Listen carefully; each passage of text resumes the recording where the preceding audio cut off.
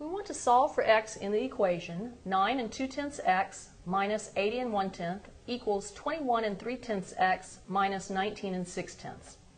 The first thing to note is that we have terms with x in them on both sides of the equation.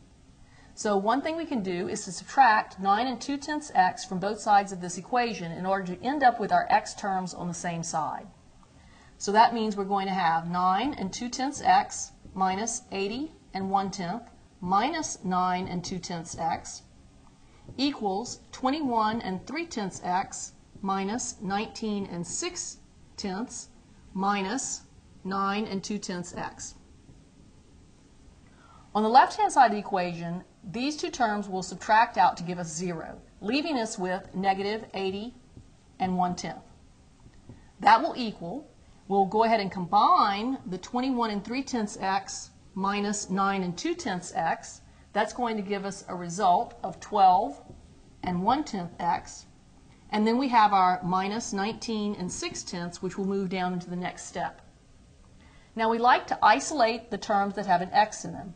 So that means we're going to add 19 and 6/10 to both sides of this equation. So in our next step we'll have a negative 80 and 1/10 plus 19 and 6/10 equals 12 and 1/10 x minus 19 and 6/10 plus 19 and 6/10. On the left-hand side of the equation, we'll combine these two numerical values to give us a negative 60 and 5/10.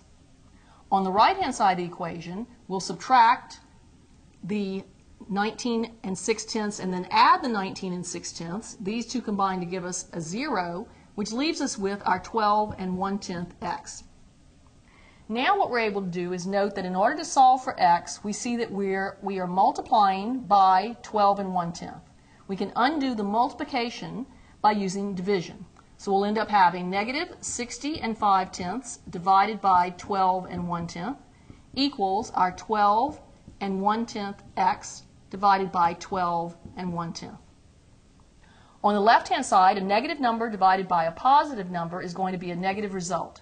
We have 60 and 5/10 divided by 12 and 1/10, which gives us a result of 5. On the right-hand side, we end up dividing out our coefficient to leave us with our variable x. And so the solution set for this equation is the set including the value negative 5.